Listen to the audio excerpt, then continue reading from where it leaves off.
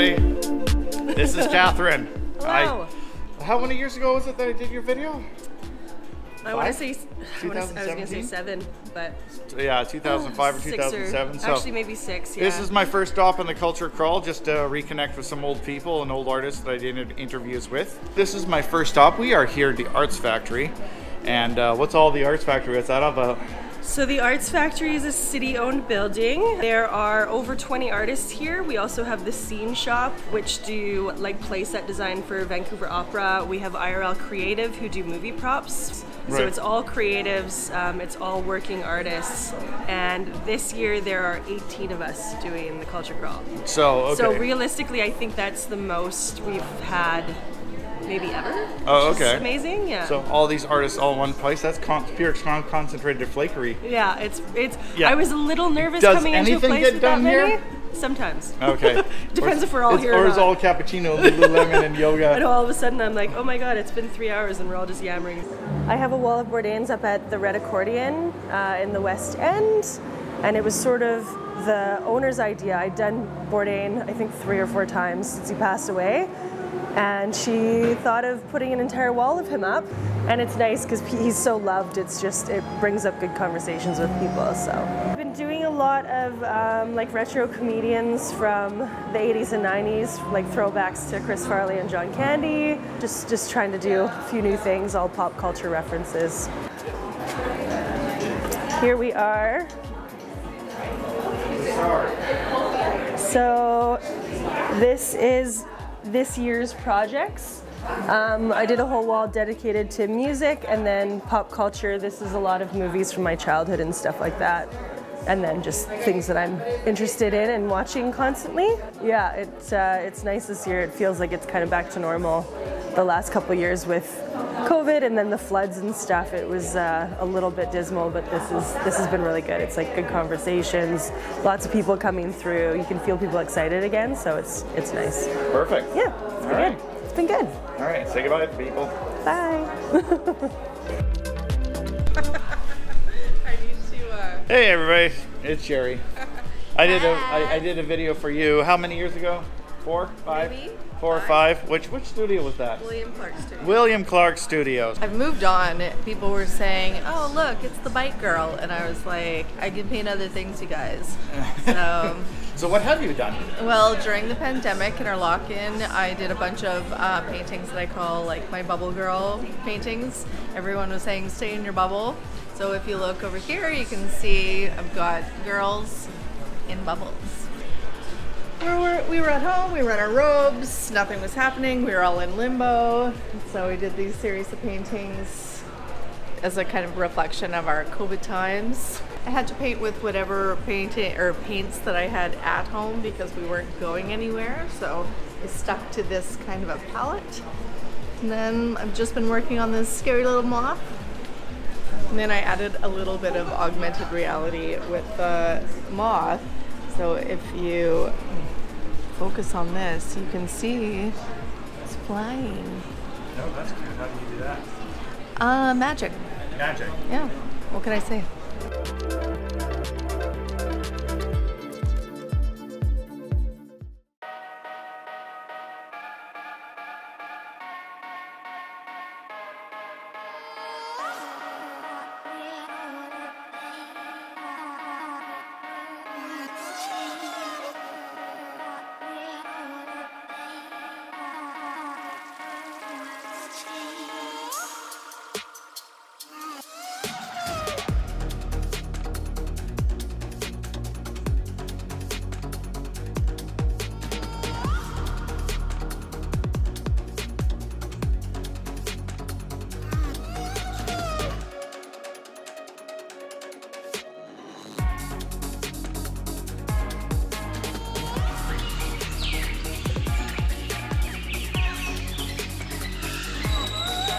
This project is called Flocking AI.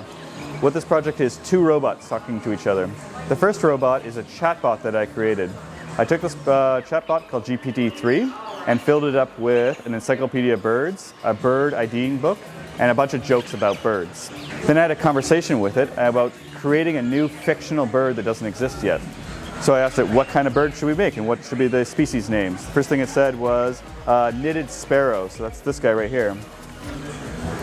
Then I asked it, what does it like to eat and what's its favorite food? It responded with insects, seeds, and berries, but a particular fondness for coffee beans. What do you call a flock of these birds? This one was called a dark roast. After all of that, I asked the robot to combine it into a small little paragraph, which becomes a bio. So each one of the birds has their own unique bio associated with it.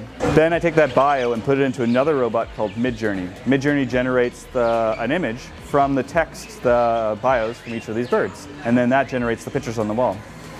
I did this to go play around with artificial intelligence. I do a little bit of that in my workplace, and I was hoping to go play with it, something that I could show off to my friends and show a different kind of a visual style of them.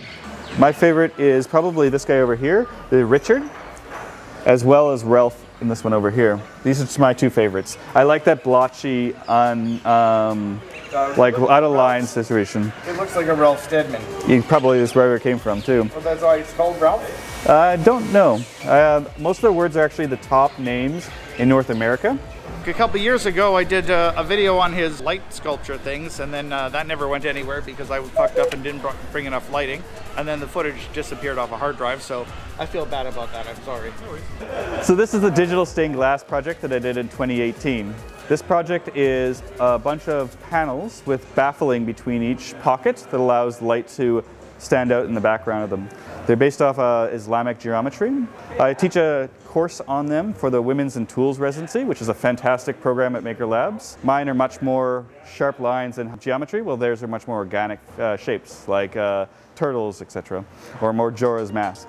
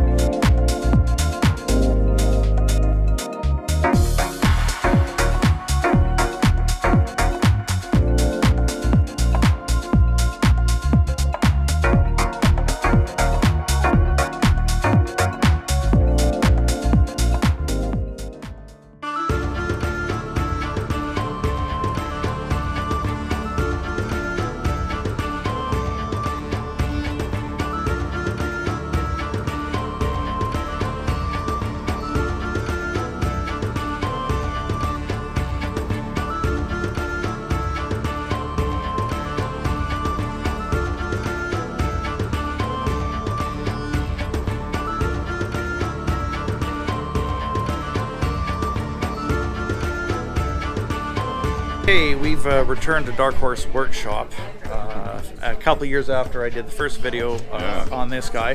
What was that, 2017 or 18? It might have been 2017 actually. Right, yeah.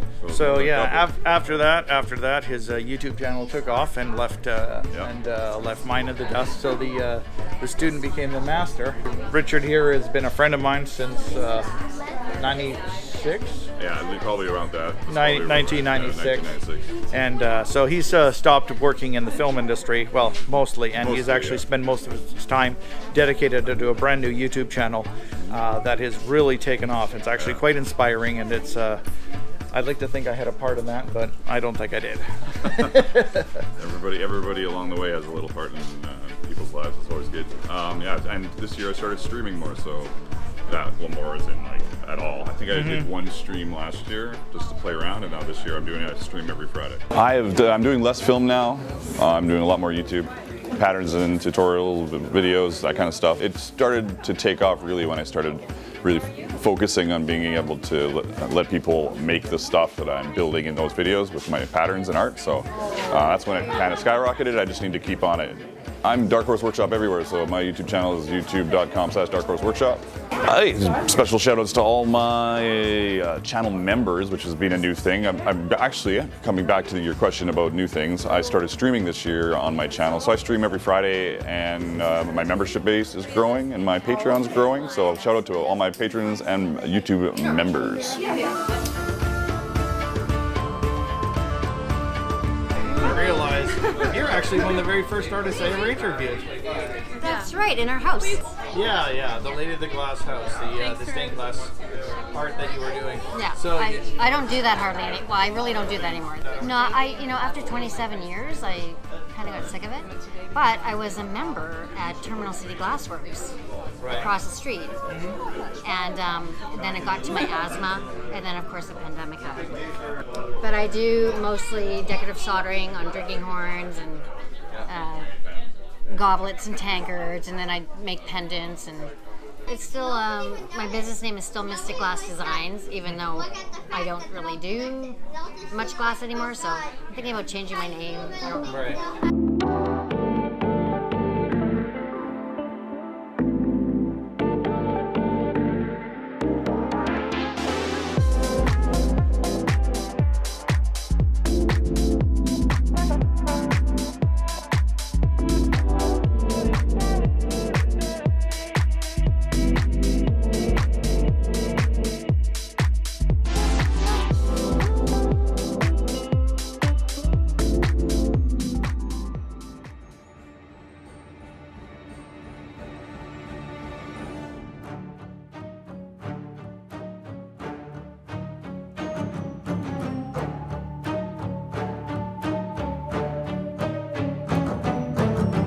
I finally get to see Giddeon Hay. His doors are finally open, and the man himself is present, and he's defying all the rules of Culture Crawl by opening his own studio, because apparently you're not allowed to open your own studio on Culture Crawl unless the Culture Crawl gods say it's okay.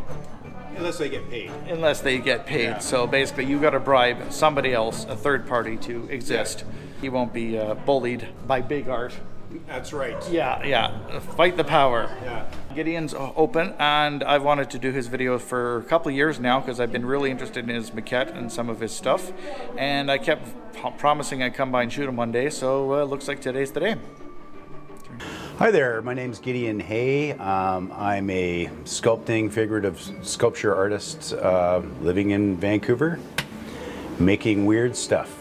Generally, I make most of my things out of plasticine, and then I make molds, silicone molds, and then I cast them in resin or other materials. I have been working in various films and TV shows for, oh God, since X-Files in the 90s, so for quite a long time.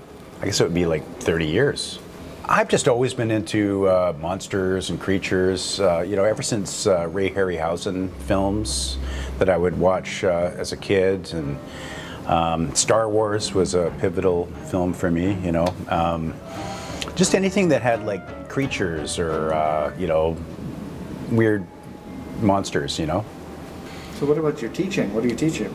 I'm teaching all aspects of different, well, all different aspects of sculpture, basically. So we're talking making teeth, like prosthetic teeth, making maquettes, like this lady here, making relief sculptures, like this octopus, you know. Lots of different aspects of sculpting, and mold making too. I would actually like to do some YouTube videos on this. Instructional YouTube videos mostly, but videos just generally about sculpture. Here's the main thing with sculpture or any kind of artwork. You have to realize that your sculpture is going to go through an awkward phase, and it's going to look terrible for a long while, and you have to kind of work through that. And it will become cool, and you will like it at the end if you keep working on it. But if you quit, then it's never going to get done, and you'll never experience that satisfaction of, oh, look at what I made, you know. So yeah, my advice would be keep going. Don't get discouraged, you know, as it looks like crap, you know.